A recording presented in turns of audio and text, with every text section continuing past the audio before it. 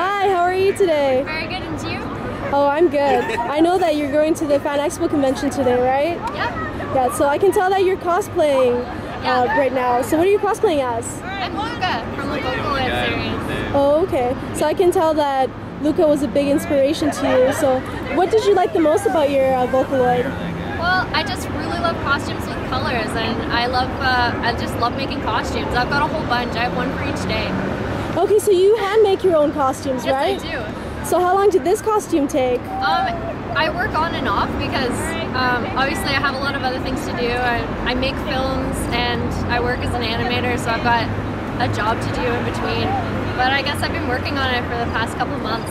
Yeah. Okay, so you're into animation, right? So I want to get to know you on a more of a personal level. So for animation right now, how long has it been since you got into it? Oh, I just got hired 2 months ago. Okay, so where were you? Oh, okay, we'll keep that just for professional confidentiality. So I was also wondering, are you thinking about venturing in opening a new business sort of? I can tell your costume's really well made and you could do this for other people too. Were you thinking about that in the near future or so?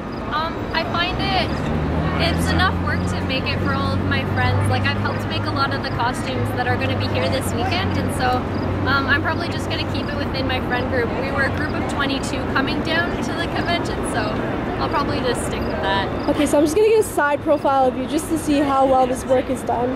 There you go. We'll take a look at your headphones. And these headphones were handmade, right? Yeah, they were, from scratch, just with lots of foam. And I've got a little headband, and then I cut out the pieces and glue them with hot glue.